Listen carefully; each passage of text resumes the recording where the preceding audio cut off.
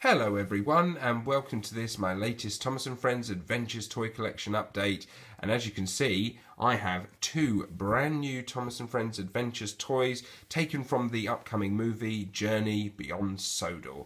So if I just reach in at the back there, let me just go over this again. This is Steelworks Frankie. Now I've been corrected on this on my comments section of this video that I did, that I made a little bit of a boo-boo.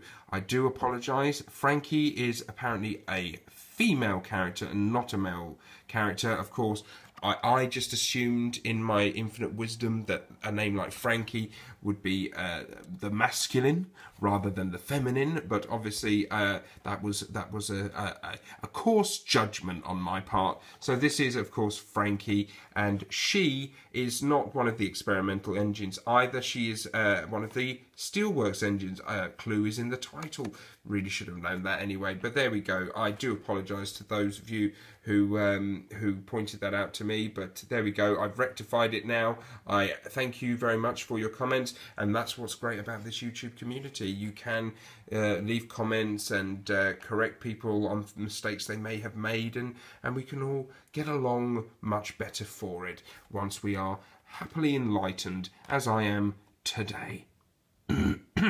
So there we go. So we've seen this one in my previous video, but now what I have that is new to this collection are these two engines. And first of all, we'll start off with the big one, which is of course Merlin no, it says Merlin. Now again, I might need to be corrected on this, but it says Merlin the Invisible.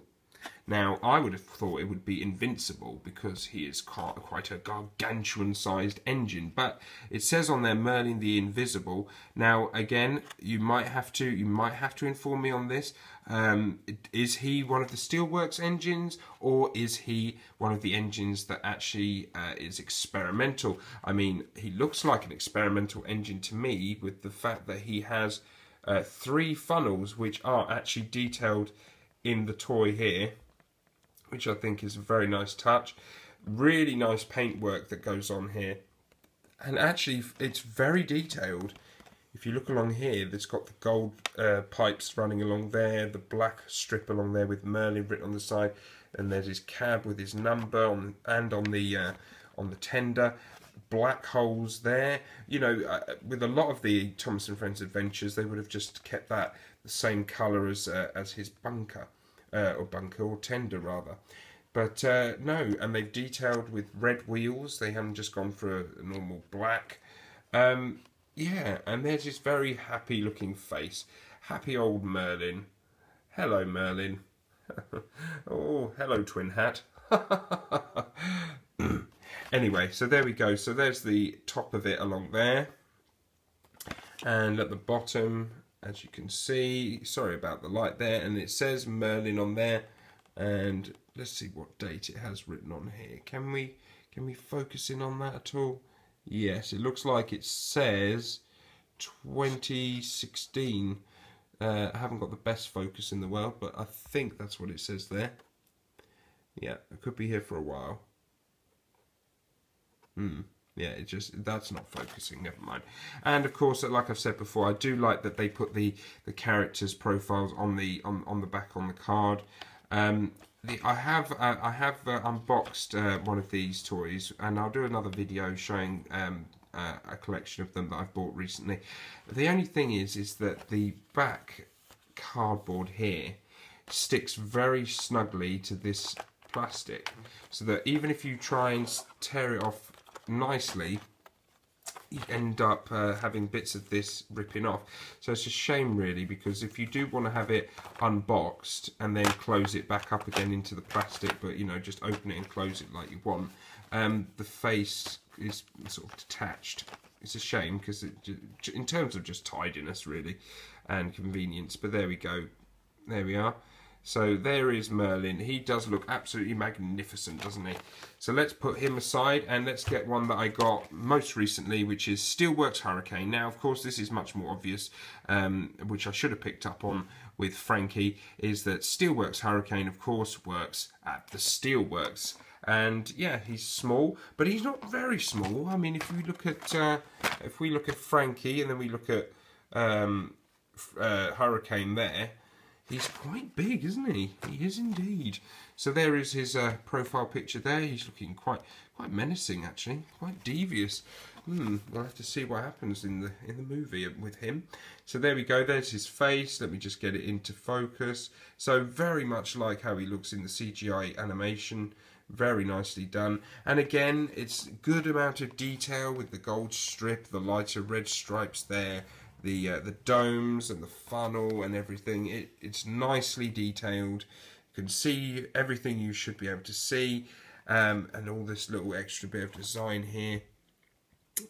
Does it have a number on there? Yes, I think it says number 20 on there. Let's see if I can focus that in a bit more.